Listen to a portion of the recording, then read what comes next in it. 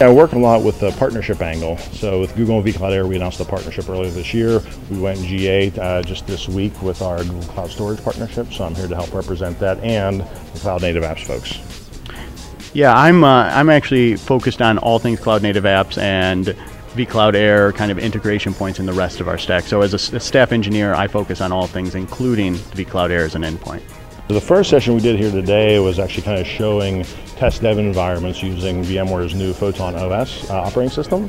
And so we actually showed it running on vSphere, running on vCloud Air, and also running on Google Cloud Platform. I see vCloud Air and the partnership with Google really taking on kind of a new form and being able to take advantage of those next gen kind of development stacks with object storage, with application development, with kind of services that vCloud Air can provide to consumers. Our session is mostly about test dev environments with existing infrastructures have kind of reached a certain point that don't necessarily map to next generation architectures. So we were trying to introduce people to different ways of approaching test dev with these new architectures. I would say the biggest is offering operational transformation around cloud resources, whether you're talking vCloud Air, whether you're talking Google, whether you're talking private cloud.